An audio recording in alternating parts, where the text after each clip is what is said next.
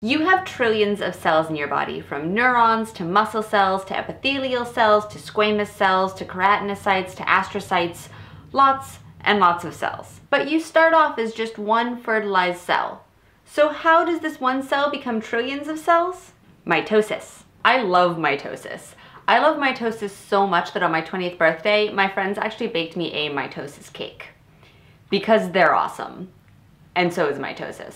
Mitosis is integral to cell division, and it's the process by which a cell separates its chromosomes into two identical sets in two separate nuclei. It's separated into four main steps: prophase, metaphase, anaphase, and telophase.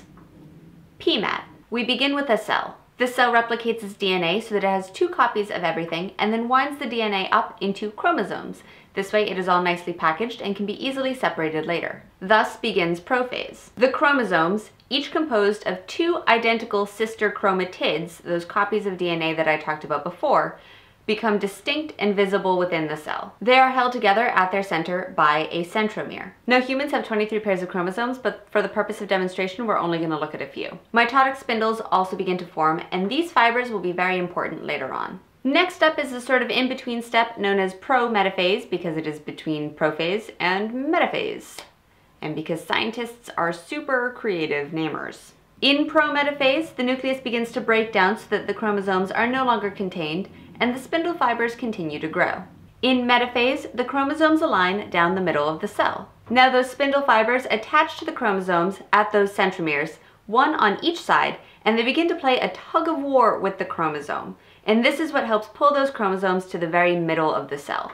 Next, in anaphase, the sister chromatids break apart. The spindle fibers pull them to opposite sides of the cell. This way, each side of the cell has one sister chromatid from each pair.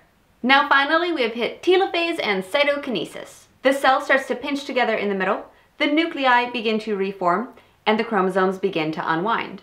After that, the two new daughter cells will completely break apart. In this way, we've gone from one cell to two cells. Do this enough times and you'll have all the cells in your body. Each new cell has an identical copy of the parent DNA and is ready to function on its own.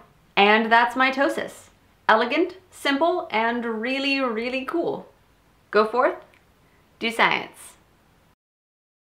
So guys, that was a super fast review of mitosis just because it's a subject that I think is really cool. But I want to know what you guys think is cool. So if you have a concept in biology that you want to hear about, let me know. Leave it in a comment or send me a message, and maybe it'll wind up as a future bite-sized video.